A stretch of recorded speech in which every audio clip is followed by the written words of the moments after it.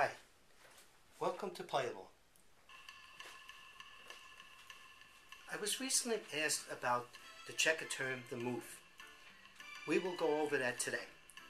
The knowledge of the move will help you improve your endgame. It is generally advantageous to have the move, but not all the time. The move may be compared to the opposition in chess. We will show you some examples. I'm going to do it step by step. It's red to move and win.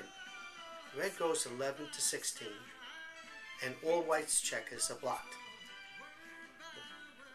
Red had the move on white, but usually in the move, you're not concerned in the opening or in the middle game. It's mostly for the end game. We just showed you example this to show you about the move. The second example is more to the point. Here we have white has to move on 21. The red checker on 21 cannot go to 25. White has to move on 12. The red checker can't go to 16. Now, if it was white to move and win, white would go 18 to 14, and all three are paired off. White has the opposition on all three and would win. However, we move 14 back to 18. If it was red to move, it would be red to move and win. Red would go 6 to 10, and he now has to move.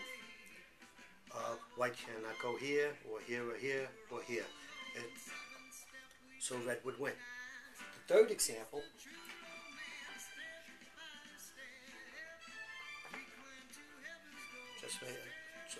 this is the kings. This is called the gorilla shot. Right now, white has to move on red. But red goes 3 to 8.